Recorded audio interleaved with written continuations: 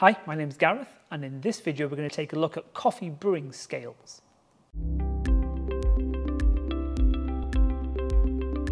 As you can see from the array of scales I've got on the bar in front of me, over the years we've accumulated a lot of sets of scales. Different products, different manufacturers, and different features on all these scales. Some of the scales we've bought have stood the test of time, and we use them continually at the roastery, and others probably been relegated to a cupboard somewhere. So I've split this video up into two parts. In the first part, I'm going to kind of go through the features that you might find on scales to give you an idea of what to look for if you're going to buy a set of scales. And the second part of this video, I'm going to reveal the scales that have stood the test of time at our roastery and the ones that we use on a day-to-day basis. So the first thing you want out of a set of coffee brewing scales is they've got an integrated timer. Having a set of scales that you dedicate to coffee brewing is a game changer in my opinion. If you haven't invested in these kind of things yet, it's really worth doing it. You get to see the weight and the timer side by side on the display, and it really, really helps. You can weigh the amount of coffee you use, you can weigh the amount of water you use, and you can also time the brew. They're particularly useful if you're doing something like a pour-over style brew, where you're pouring for a prolonged period, because you can kind of judge the pace of your pour as the time increases. I probably want at least a 2 kilogram capacity to the scales that I use. I've got a decent sized Chemex that we use, and it weighs about 600-700 grams, at least 500 grams of coffee on top, so you're already in excess of a kilogram. So you're going to need at least a 2 kilogram capacity. In terms of accuracy, for brewing coffee, hand brewing coffee, I probably know as long as I can get within a gram of accuracy, I'll be really, really happy. I can't pour water with a greater degree of accuracy than that. And for espresso, I like about a 0.1 gram of accuracy.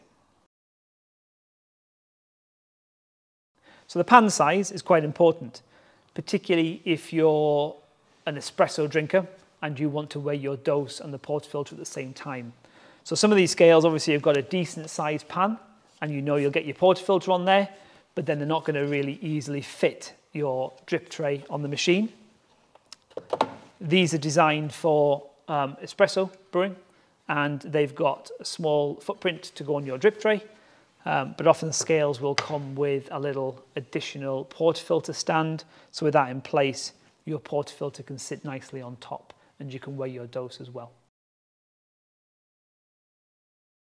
The more expensive sets of scales will also be rechargeable, which is quite a nice feature. They'll have a USB charging cable with them, which is pretty standard these days for anything that's rechargeable.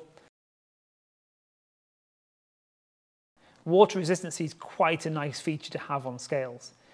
When I'm making espresso and using espresso scales, I have a really bad habit of flushing between the shots and dousing my scales with hot water.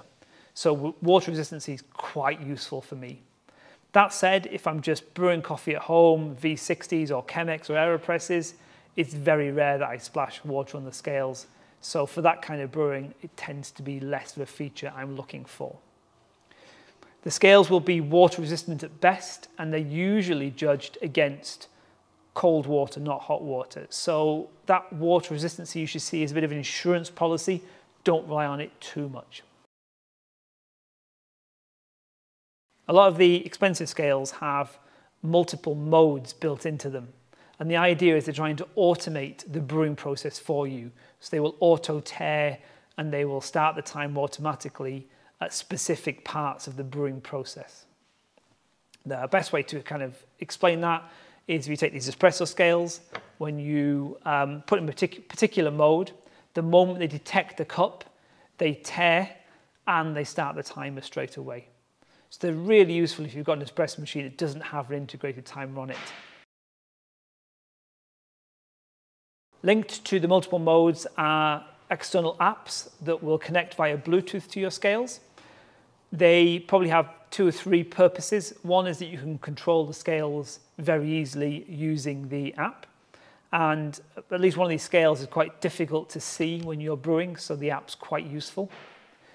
Secondly, you can program a recipe into the app and then that will talk you through the process during the brewing. So for example, these set of scales here, you can program in a V60 brew, and you can determine how long you want to wait for the bloom time and how long you want to pour for, and then you press go on your device and it will walk you through the process. And the third feature is you can store and save previous brews that you've done and look back at them, almost like a bit of a coffee journal. So they're kind of the general features you might find on various scales depending on how much you spend. But which of those features and which of these scales do we use today at the Roastery? For a budget set of scales, you can do no worse than going for something like this. Really, really simple. It weighs, it's got a 3 kilogram capacity, 0.1 gram accuracy, and it's got an integrated timer built in. And in fact, these are the scales I use at home for all my brewing that we do there. At the Roastery, we tend to favour these Hario brewing scales. We've had these for 6 or 7 years. They've been used a lot and they've really stood the test of time. Again, really simple, nothing fancy. They weigh, there's a set of timer built into it, and it's all manually operated. I like the minimalist, simple look to these scales. We'll have 2 or 3 of these sets floating around our little brew bar, and these are the ones we'll grab day in, day out. I'm going to be honest about app connectivity. I'm not a fan. It's not something I look for in the scales. I keep going back to use the apps and different apps that we've got with different sets of scales to re-familiarize myself with them, and it just doesn't work for me. It's not something that I enjoy or see much value to. However, if it's something that you really, really like, then probably you need to be looking at something like the Akaya Pearl scales. They've probably got the best app compatibility. Similarly, when it comes to these multiple modes you can get, I'm not a massive fan of them. I don't use them very often. In fact, I can never remember what mode does what. So I often spend too much time messing around trying to work out what mode I'm in and what it's supposed to do, when really all I want to do is brew a cup of coffee. And honestly, when I'm hand brewing coffee, I don't mind starting scales myself and tearing scales myself.